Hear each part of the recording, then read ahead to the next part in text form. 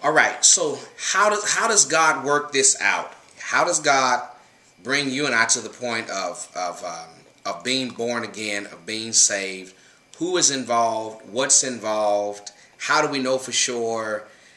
All of those are relevant questions, and we're going to try to answer some of those questions this evening. First of all, look at John chapter 3, verse number 5. So after Jesus deals with Nicodemus concerning the mystery of being born again, Jesus goes and he gives some exposition, some explanation concerning how it is that being born again is accomplished.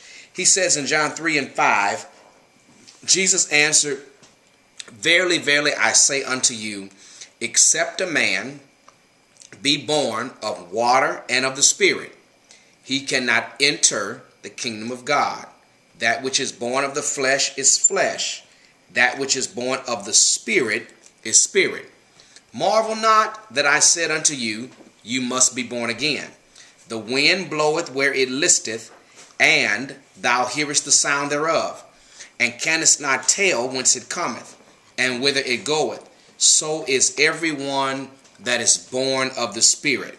Nicodemus answered and said unto him, How can these things be? Jesus answered and said unto him, Art thou a master of Israel, and you don't know these things?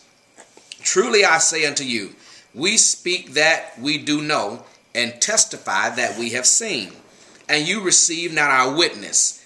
If I have told you earthly things, and you believe not, how shall you believe if I tell you of heavenly things?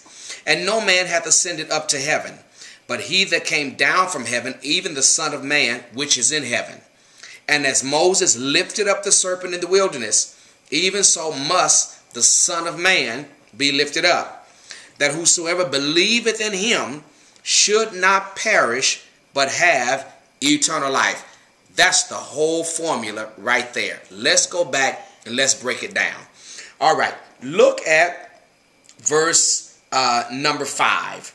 Verse 5 says, Except a man be born of water and of the Spirit. Let's pause right there.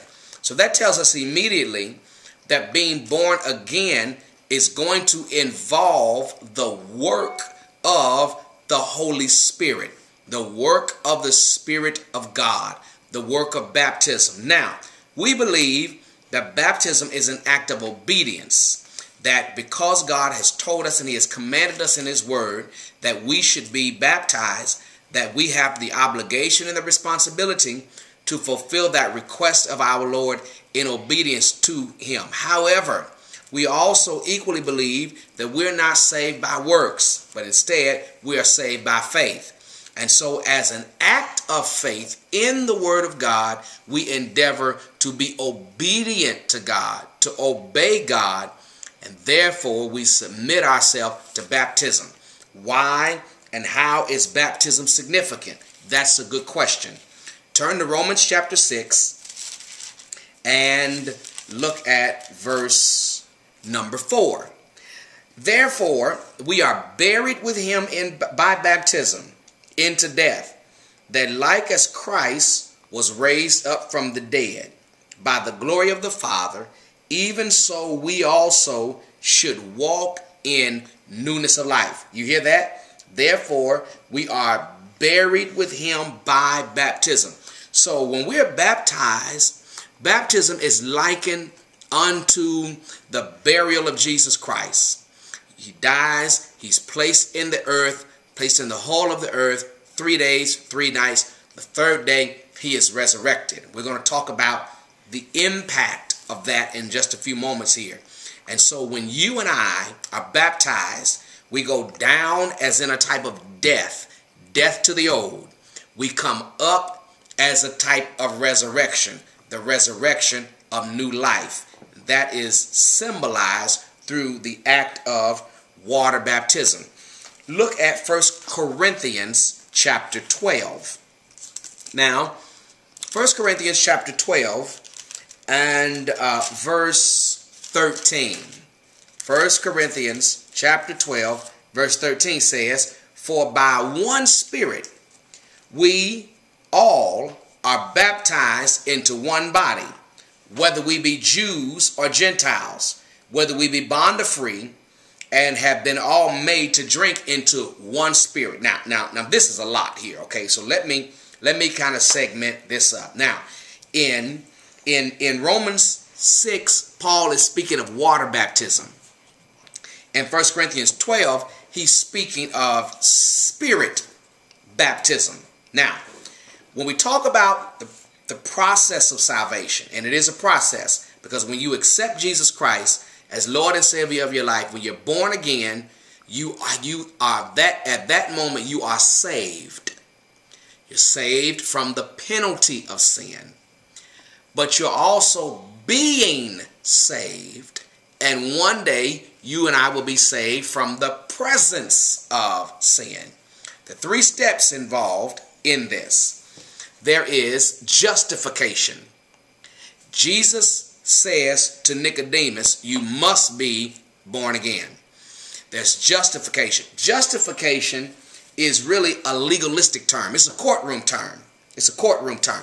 Look at Romans chapter 4. Romans chapter 4 and verse 25 says, well, let's start at verse 24. But for us also, to whom it shall be imputed, if we believe on him that raised up Jesus our Lord from the dead, who was delivered for our offenses and was raised again for our what? Justification. Now flip over to Romans 5 and 16. Romans 5 and 16 says, and not as it was by one that sinned, so is the gift, for the judgment was by one to condemnation, but the free gift is of many offenses unto what? Justification. In the Greek, justification is the declaration of an act. So here's what God does. Through Jesus, the blood of Jesus Christ, you and I acknowledge Jesus Christ as Lord and Savior of our life. And at that moment, God declares us not guilty.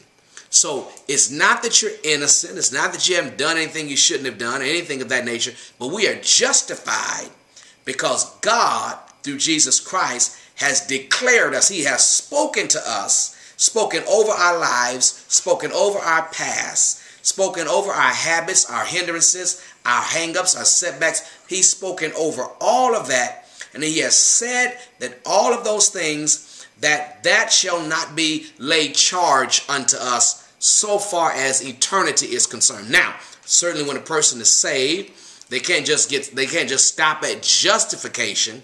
That is the act of being declared not guilty. There's also sanctification. This is where the Holy Spirit comes in at now, all right?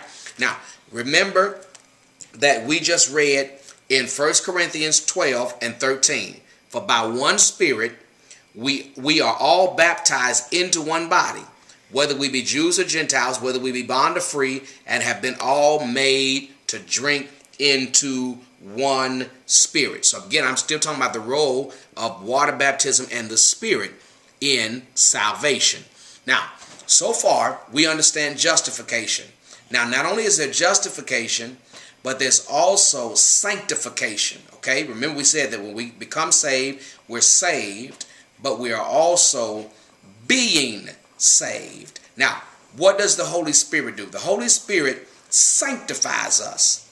The Holy Spirit sets us apart. To be sanctified means to be set apart, to be set aside for a particular use or purpose. And how does the Holy Spirit accomplish this, being this process of setting us apart? We'll be right back. We're going to go to the next segment.